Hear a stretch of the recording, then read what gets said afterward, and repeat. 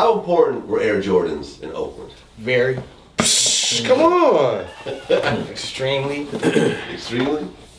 Yeah, I mean, yeah. They're the reason I got a job. What do you mean? They're the reason I got a job. I wanted some Jordans, and my parents was like, you can't, you know, well, you got to get them, and I got a job. And I've had one ever since. If you look at the impact of Air Jordans in the Bay Area, what do you think was like the biggest Air Jordan ever? The one, just because of the splash that it made, because it was kind of like you separated yourself a little bit when you had those Jordans. Huh? You gonna really spend that much money on some tennis shoes? You know what I mean? Yeah, I think that's the first time tennis shoes cost damn near that much. changed the landscape. Because I remember I had a close friend that I grew up with. He was like an older dude, you know what I mean? And in my neighborhood was like a lot of dope dealers, you know? And they always had money to buy all the fly kicks, but my homie was he just did odd jobs and worked. You know what I mean? That was his thing. He just was always on his hustle trying to carry bags and mow lawns and just do all that. You know what I mean? But he stayed kind of dipped. And he was like the first person I ever seen with the Jordans on it. People was kind of like clowning, like, you got those are ugly. You know what I mean? But after a while, it just kind of caught on like wildfire. And it was like when you had those shoes on, it was like a status symbol. More than probably any other tennis shoe that I could think of that came before that. That first Jordan, like people that had them on, you kind of like separated the real from the fake, like, you know what I mean? My first pair of Jordans was hand-me-downs from Tajay.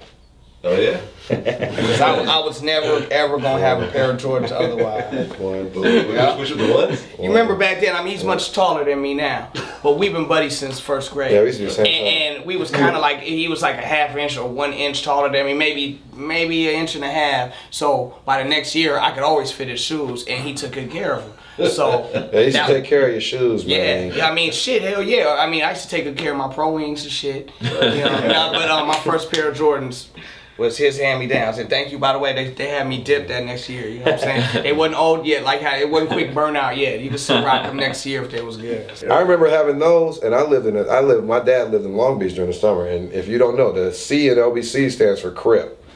Don't get it twisted. It's not city, it's Crip.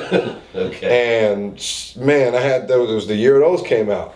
And I got shot at that year. I was rocking those Really? though. Man, because I had the red 505s, you know, I had red, white, black Adidas, you know. I was like, it's summertime, I'm about to wear all this stuff in the school year. Then I got to my birthdays towards the end of the school year.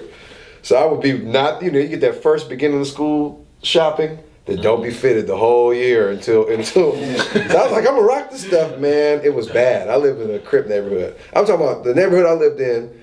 If you wore Feelers, blue Feelers with the little red F, you know, they still would sweat you, you know what I'm saying, though? And I had to be, towards the end of the year, summer, it was like, oh yeah, he from Oakland, he cool. Like I went to Poly for summer school and everything. I mean, it was funny. I'm talking about, I live in a neighborhood where they lifting weights and got pit bulls. In the next, front yard, next door, you know. Oh, Lee, stall little homie out, he from Oakland.